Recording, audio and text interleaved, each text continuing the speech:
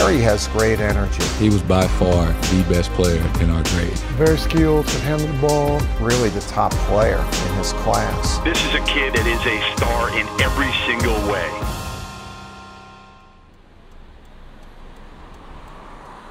First time I saw Harry play, he was in the 8th grade at Flint Rock Middle School. He was really a hard worker. You had to get him out of the gym. Always wanted to be in the gym, get extra shots up. So he worked hard. Big ticket underscore HG. You don't see people like that in high school. 6'10", can really handle the ball, shoots the ball well. If you put a big on him, he was driving around him. If you put someone smaller on him, he was posting him up. He was a big problem.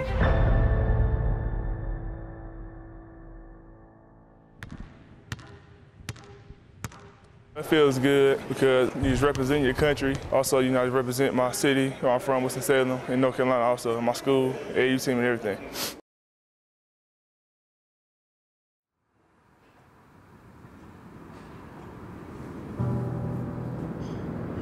The first time I got injured, I was in Uruguay. And I just remember going to the back, anxious, sitting on the sideline, my legs kind of like burning. It just feels real funny, you know what I mean? They got the ice on there, I can feel it, but it's like, it's already numb. My leg's already numb. So I'm like, I feel the ice, but it's not really working. It's cold in the locker room, it's freezing. I'm just trying to figure out what's going on, and I hear them kind of moving my leg, and they kind of talking about, oh, the ACL this, MCL too.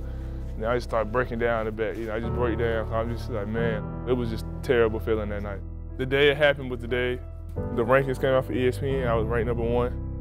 I was at the NBA Top 100 camp when he got hurt going into his sophomore year with USA Basketball, and we talked, and thank God for him being so young. His body, I think, came back a lot quicker than the average person would because he was so young. Fought my way up back to #1 by the end of my junior year, so that was a big thing to me. Boom, here we go again. The top high school basketball player in the country has suffered a season-ending injury. According to ESPN, Oak Hill Academy forward Harry Giles tore the ACL in his right knee just 2 minutes into his team's season-opening game. I think he'll come back 100% again. We never know, but now the question is going to be, do NBA teams risk going with Giles, who's had an ACL injury in both knees? Do they do it at #1? People are trying to tell me in the back, it's all good, you'll be all right, might not be that bad, but I know me, I had just went through it 2 years prior. Every time I get hurt or something happens, it's always similar, like right when I'm about to get started, and I was always thinking about the plays I could have made. I should have just passed the ball up since it was early, but you almost feel like you get cheated because I felt like I did all the right things and I still ended up short. I knew he missed the game. He wanted to get on the floor. That was the hardest thing to see us practice and for him to watch the guys play without him. It was tough, but I think it built so much character in Harry. When he was at Duke, he was never healthy. I don't think they really saw the real Harry Giles. I'm saying like a year and a half of just straight depression. I would fake as I was okay, but the game, I wasn't right with the game. I feel like my life wasn't right.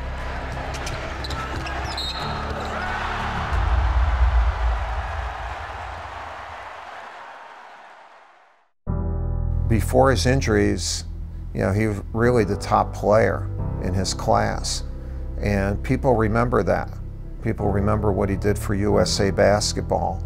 And the further you remove from these injuries, the greater chance that he'll show that. If everything goes right, then he could still be a very high draft pick. With the 20th pick in the 2017 NBA Draft, the Portland Trail Blazers select Harry Giles from Duke University.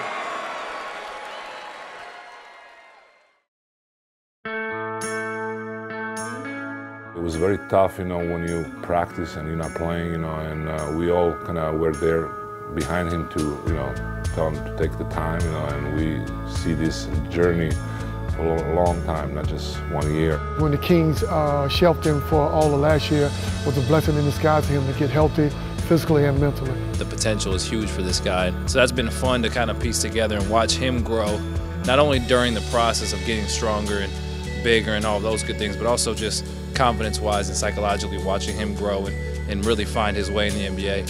He has a lot to prove, only to himself, not to anybody else. And so I think if I'm a fan, I like it when players are in a place where they're kind of ticked off and where they are enjoying the game and they're focused, because as a fan, you're just going to reap the benefits. Harry had a couple knee injuries, and it's been a while since I've seen him on the floor without a knee brace on. You know what I'm saying? That lets me know that he's doing exceptionally well. I've seen Harry, at his best, seen him, kind of at his lowest, and, he's back up there. I think he's got a chance to be a really, really good player in the NBA. Very strong mentally, he knows what he wants to be in this league. I have no doubt that he's going to have a successful career.